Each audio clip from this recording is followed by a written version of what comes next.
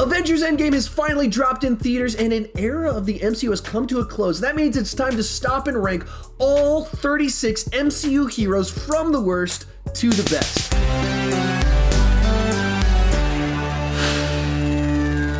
Hi, my name is Chandler and I love to talk about movies way too much. With that in mind, go ahead and join me down below in the comment section. Share your picks for the best and the worst movie heroes inside of the MCU. As we go into this, I'm not ranking them based off of power, but based off their characterization, their level of intrigue, their character arc inside of these films. My list isn't the right list, it's just my list and I would love to see yours. Before we get started, people frequently ask me about where I get my posters, my Funkos, and what gear I use. There's a link down below in the description that answers those questions. With that said, let's get started. In last place is Mantis. Now, she's had some cute moments with Drax and had a couple of funny lines here and there, but basically her character arc is going from being complicit in the murder of thousands of Starlord siblings, which she mildly feels guilty about, to kind of being a hero with the Guardians of the Galaxy. Thus far, we haven't really seen her do anything heroic or had a compelling arc from her, so she comes in last for me. Coming in at number 35 is Quicksilver. Kind of breaks my heart to put him this low on the list because I think Aaron Taylor-Johnson did a perfectly fine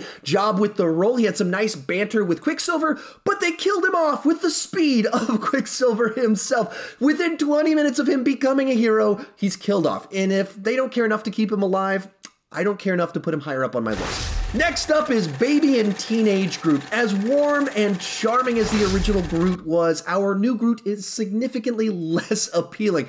Of course, dancing baby Groot in the credits of the original Guardians was adorable. But then he had kind of a mean streak inside of Guardians Volume 2, and then teenage Groot was written to be an angsty teenager and kind of very unlikable. So save for his Stormbreaker moment and his I am Groot, I am Steve Rogers moment in Infinity War, I haven't really liked new Groot all that much. Number 33 is Wong. Now, I don't think they've done anything particularly Wong with the character. He's got some nice rapport with Doctor Strange, and Benedict Wong plays him rather well, but they also haven't given him a character arc as of yet. I was hoping that he was going to have more to do in Endgame because they gave him a character poster. That didn't really happen, so even though I like the character, I can't put him particularly high on this list. At number 32 is Korg. Like the character of Wong, Korg's name ends with a G, and I have a lot of fun with this character. He works better as a comic relief addition rather than as an actual hero or revenger. It is kind of fun to see him playing Fortnite and ponying noobs, but once again, there's not really a character arc here. He's just a nice spice sprinkled over a couple of movies. Then we've got Captain Marvel. At this point, she's easily my least favorite of the title characters. So in her film, she was written as someone with amnesia who's been told by the people around her to restrain her emotions, so naturally we didn't get to know her character all that well, what her personality is like besides feisty and cocky. And given the nature of her movie, I thought that was a decent change of pace, but I was really hoping as we went into Endgame that they were going to develop her character beyond that. Nope. In Endgame, she's feisty and cocky, kind of condescending, and lacking in compassion. It makes her character very unlikable. I really did not like how they wrote her character or that new haircut that they gave her. And Endgame might have knocked her back 10 slots on this list. We've made it to the top 30 with Falcon. This is another side character that I enjoy. I have no particular problems with Falcon, but they've never really given him his own story arc to fully develop the character besides this role as the sidekick to Captain America. Where Endgame ends, and with the transition that kind of takes place there and the fact that he's getting his own TV show, hopefully we'll finally get to see more of who he is and he can move up this list whenever I update it. Coming in at number 29 is Shuri. This is a quirky, fun addition to the franchise. She gets in on the action from time to time, and perhaps how skilled she is part of the problem to why she's kind of lower on this list. They've written her to be a little bit too smart for how old she is and too competent given that she's still a teenager. And at a certain point in time, when you make her that much smarter to the people that have already been established as brilliant and who have 30-year-long careers in being brilliant, a little bit too intelligent for who the character is at this phase in their life. And that kind of pulls me out of things a little bit. Number 28, M'Baku. This is a character that hasn't necessarily had a ton of screen time, but they've done a lot with the screen time that they have given him. As the leader of the Jabari tribe who's distant, they've given him and his people a nice arc throughout Black Panther, leading into Infinity War that pays off the relationship that was formed within Black Panther. He's also given some nice little one-liners in the mix, so he's someone that I always enjoy when they put him on screen. Next up is War Machine. This might be the most underutilized character in the entire MCU. Rhodey has been around as long as Tony Stark, but they constantly put him on the back burner and make him this minor character in these big stories. Finally, in Endgame, they kind of promoted him a little bit, gave him his own plot line, some great one-liners, then gave him some moments in the spotlight. Hopefully, moving forward, he can stand on his own and not just Tony's friend. Number 26 is Wasp. Now, I do enjoy this character, but she's limited by the fact that she's written to be the opposite of Scott Lang. Scott Lang is unorthodox, untrained, kind of goofy, this normal guy swept up into this world of superheroes. Who is she? She's kind of stiff, organized, raised by a pair of superheroes and trained from a young age. So there's no compelling journey for her to become Wasp. She just needs permission from her dad, which is kind of a problem in and of itself. Still, as soon as she puts the costume on, she does pack a mean sting, and she is a nice foil to Scott Lang's antics. Coming in at number 25 is Okoye. This is a character that I think has been used very well with the limited time that she's had inside of the MCU. Her character inside of the movie Black Panther was used to kind of demonstrate the conflicting values and loyalties inside of Wakanda when Killmonger showed up. Add to the mix, she's had some nice one-liners and action inside of it, and while she's only a side character, I think she's made a little bit of a mark. From there, we'll go with Nebula. I think she's one of the characters most improved by Endgame. Prior to that film, she'd almost entirely been defined by her relationship to other people, and because of that, I kind of found her obnoxious and bland inside of the Guardians movies, but Endgame finally gave her her own story where she interacted with different people, not just her family members, and gave her some very much needed upgrades. Number 23 is Valkyrie. This is one of our newer heroines who's actually had quite a massive character arc throughout these films. She starts up as the washed up warrior, turns into a revenger, and by the end of Endgame has become the new leader of Asgard. She has been used very efficiently in these films. Number 22 is Vision. Now this is an inherently interesting character given his origins, his ties to Jarvis and Ultron, and just the personality and powers that he has. He is interesting,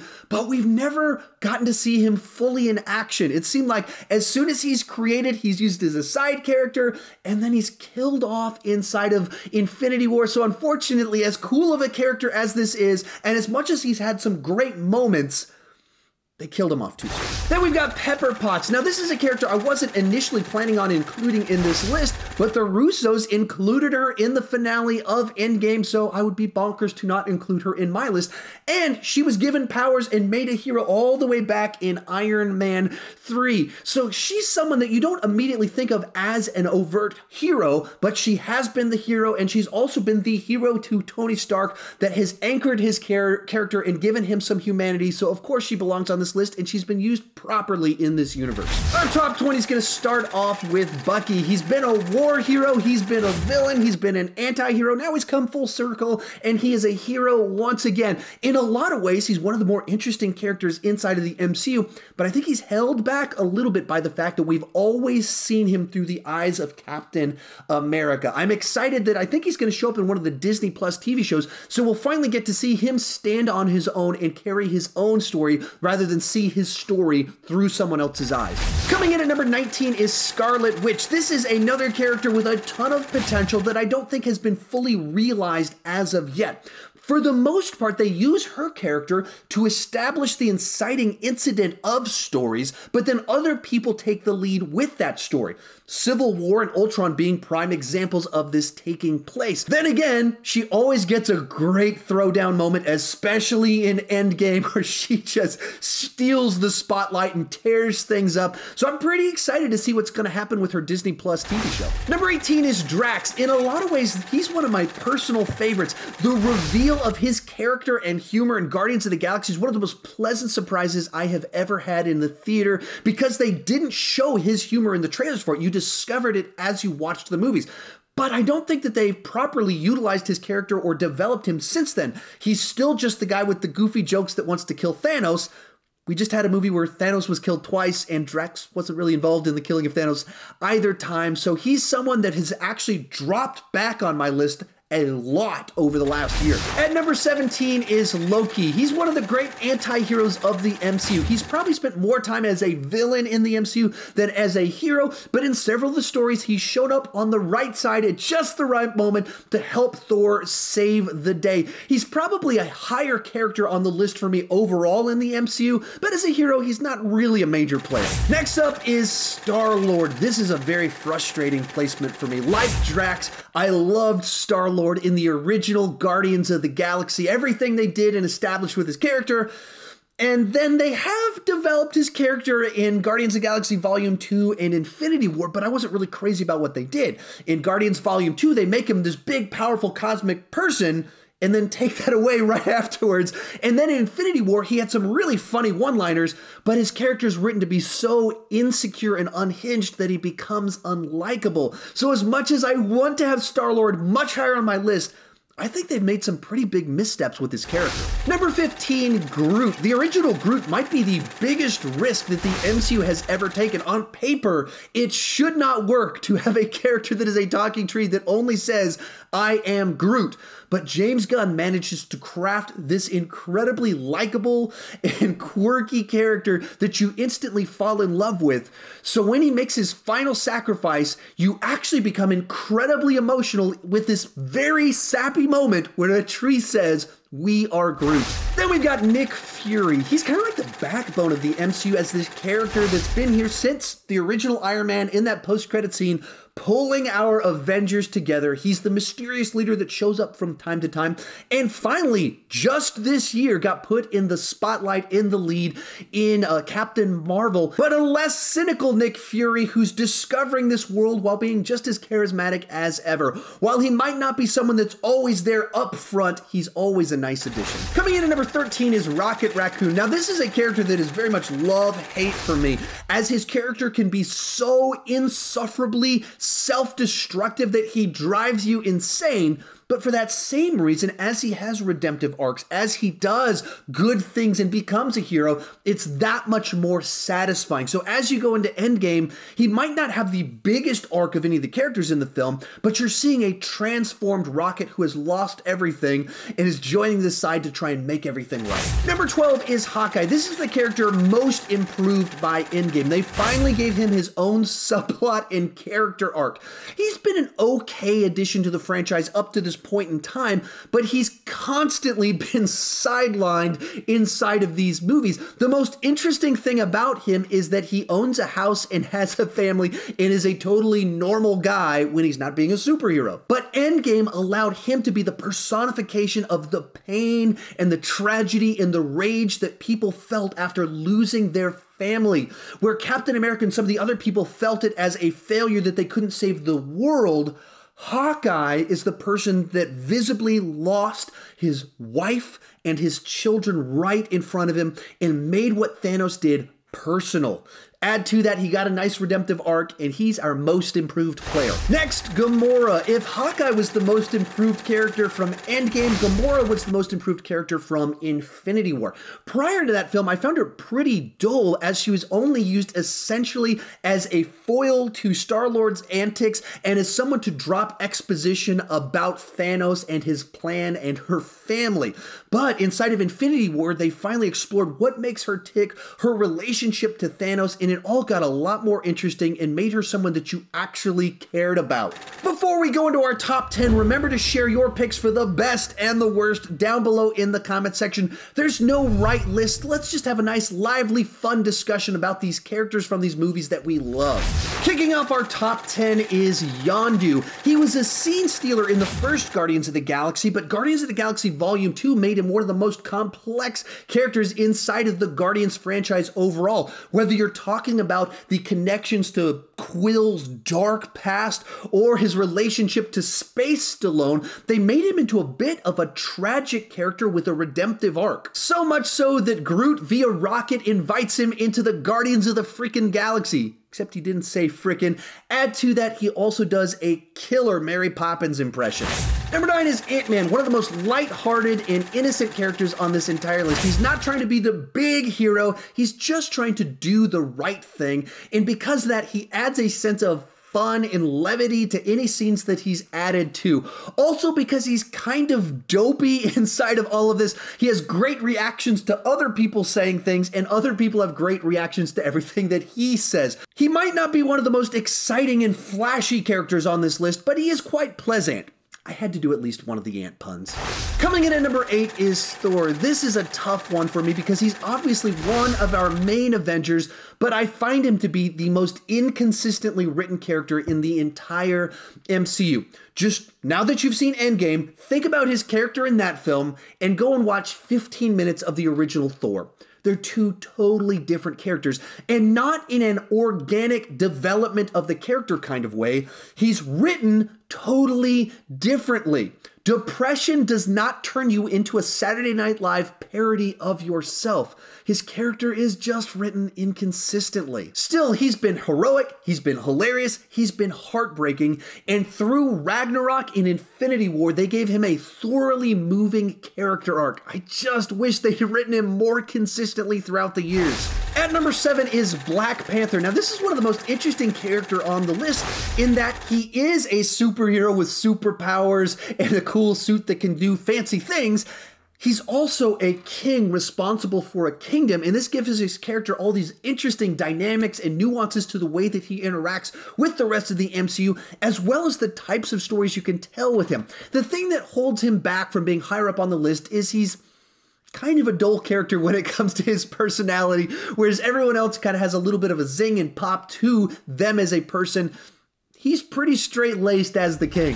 Then we've got Doctor Strange. I have loved all the little bits of Doctor Strange that we've gotten since his movie came out. Now, I liked his movie and his character in that film, but I've fallen in love with the character ever since he started to show up in Thor Ragnarok and then Avengers Infinity War and Endgame. And I think the reason for that is that in Doctor Strange, he's still becoming this master of the mystical arts, and he doesn't become the full Doctor Strange until the third act of the film. And so as he's shown up more and more in these additional films, you're seeing the fully formed, fully competent, fully confident Doctor Strange with his full craft at his hand, and I have loved those additions. Bringing us into the top 5 is Black Widow. Now, this is a character that they have very slowly developed. When she first debuted in Iron Man 2, she was just a pretty face that could beat people up in cool ways. Then with each film, they've added another layer and another layer, and we've slowly started to understand what makes her tick and how she connects with all these other characters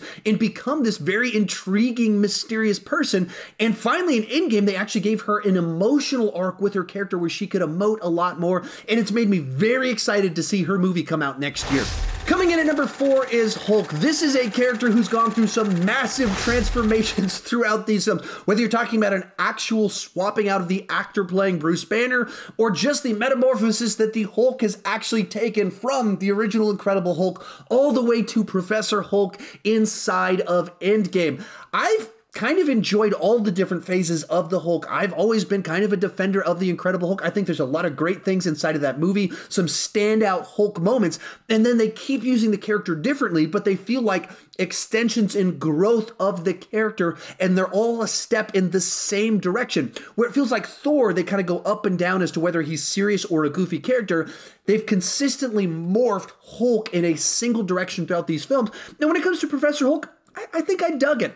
I would have liked him to throw down a little bit in that final climactic battle with Thanos. I wanted a rematch with Thanos, but what they've actually done with the character, I have enjoyed, so he does make it into my top 5. Real quick before I give you my top 3, after this video, stick around and check out this playlist up above. It has all of my top rankings of the MCU, the films, the heroes, the villains. I'm updating all of those big 3 because of the release of Endgame. Wednesday, I'm going to be updating the villains, so be sure to come back for that, and then come back for Saturday as I'm going to start a series where I'm going to rank all 58 Marvel movies from all universes, X-Men, Punisher movies, Ghost Rider, MCU, all of them in one massive ranking starting this Saturday. I hope you will come and check that out. In third place is Spider-Man. I find him to be such a fun and refreshing addition to the MCU, as all of our other heroes are grown-ups in this universe, and then he is this teenager thrown into the world of the MCU, and so we get a new perspective on this whole world,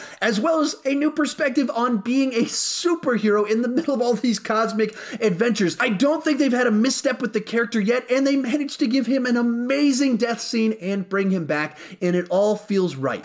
As I go into my top two, they represent two very different types of heroes inside of this universe. So over the years, I've gone back and forth as to which character I think is the better, more interesting character, and as Endgame seems to have given us the conclusion to each of their stories, I guess this is my definitive answer as to which one of these two characters I think is the best. Our runner-up is Captain America. He's much more the traditional hero inside of this universe. He has his faults, but they're not nearly as overt. Because he's such an old-fashioned hero, that can make him boring for some people, but that's kind of what makes him interesting to me, and part of his charm is that he's brought into this complex world, and he has a very black and white, simplistic view of morality. Add into that, this guy has been given some fantastic moments over the last few films that he showed up in, especially as you go into that last hour of Endgame. He's given so many moments where my audience just blew up into applause. It was crazy, and he earned every single one of those moments, and they also managed to close out his storyline so well with that final little scene. I'm not quite sure how the time travel elements work on that one, but as a nice closing for his story, I loved it. But in first place, I've got to give it to Iron Man, as I think he's given the fullest character arc throughout all of these films, where he starts off as someone that is not looking to be a hero. He is a very selfish man that is all about his own career. And then throughout the films, they've demonstrated that even as he's become the hero, he's still a very flawed person. He's hot-headed. He makes emotional decisions very frequently inside of these films, but still they keep adding layers and developing his character. And you even see the continuation of this in Endgame, as he has the angry outburst in the first 15 minutes of the movie, and then after the time jump, he's a much more peaceful version of this character than we've ever seen before, that is much more gracious towards other people. And what he represented in that film, which was so powerful for me, is that he actually gained everything because of Thanos' snap. The best 5 years of his life happened because of what Thanos did, and he had to choose to sacrifice all of that for everyone else to be saved. All of this leading up to one of the most powerful moments in the entire MCU, as he puts on that Iron Infinity Gauntlet and snaps and says, "I am Iron Man." This is a character that has the personality, the likability, the flaws, the character arc, the amazing moments. He has been given it all. I think that he really is the best character in the entire MCU. Remember to check out that playlist right over there with all of my top MCU rankings, the films, the heroes, the villains, all of that fun stuff. Thank you so much for watching, and keep talking movies too much.